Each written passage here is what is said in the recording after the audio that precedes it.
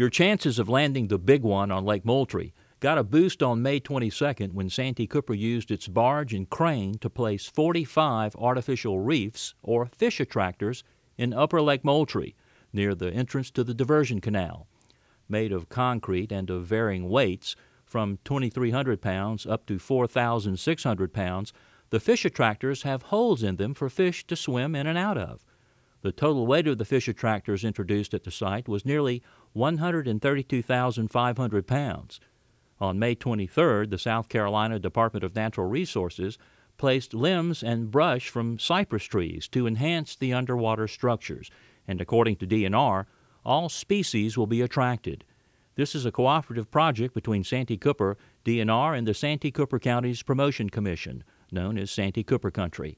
Amongst Corner Firm, General Precast Manufacturing Company, donated the structures, and another project on the Santee Cooper Lakes is planned this year. The GPS position of the sites will be made available, which feature a floating buoy with a fish logo.